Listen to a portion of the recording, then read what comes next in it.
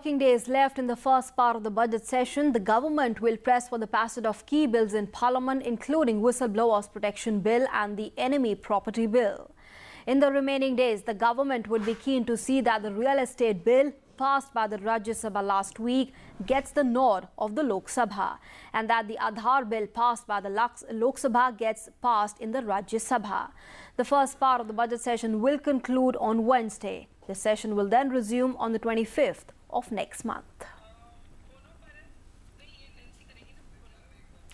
And for more on that, our correspondent Rishi Kumar now joins us from Vijay Jok. Rishi, these 3 last days of the first part of the budget session are very crucial. The government wants to take forward its reform process, the reform agenda. Crucial legislations need to be passed in both the houses. But for that, support and cooperation from the opposition is required as well. बिल्कुल Nancy, जिस तरीके से अभी इस सप्ताह जबकि 3 दिन ही बचे हैं, हालांकि विपक्ष अभी चाहता है खासतौर से राज्यसभा में कि कुछ दिन और बढ़ाए जाए, लेकिन जहां तक इन 3 दिनों की बात करें तो सरकार की पूरी मंशा है कि एक तो जो बजट के जो प्रावधान है, बजट का जो मामला है, चाहे वो रेल बजट हो या सामान्य बजट हो, उस पर चर्चा को आगे बढ़ाना चाहती है सरकार। और इसके साथ साथ जो appropriation vote and account bill है लोकसभा में, वो आज लिस्टेड है। साथ ही साथ अगर हम लोकसभा में 2 महत्वपूर्ण बिल की बात करें, जिसमें कि real estate regulation and development bill 2016 है, ये बिल राज्यसभा से पास हो चुका है। इसको लोकसभा की मोहर लगाया जाना बाकी है। और उसी तरीके से bureau of Indian standard bill है, जो कि राज्यसभा से पास हो चुका है।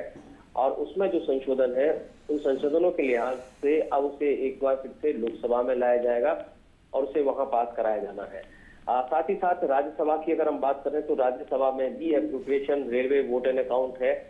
साथ ही साथ एक whistle blower protection amendment bill 2015 ये लिस्टेड है और इसको सरकार चाहती है कि ये रिसेस से पहले पास हो जाए।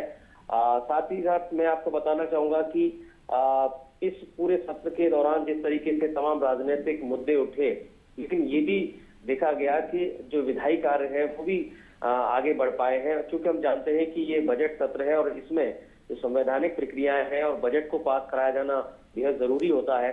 उस लिहाज से ये जो सत्र है उसका पहला पार्ट है वो बेहद महत्वपूर्ण और सक्सेसफुल कहा जा सकता है।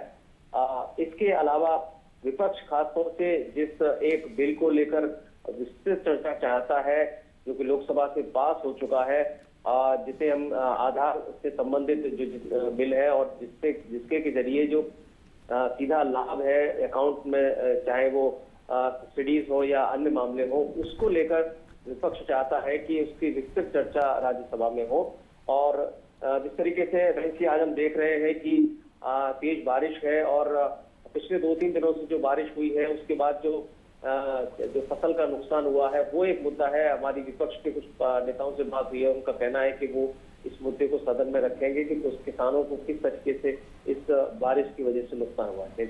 All right, Rishi, thanks very much for joining us for the moment. We'll of course keep coming back to you in subsequent bulletins to the day-to-day.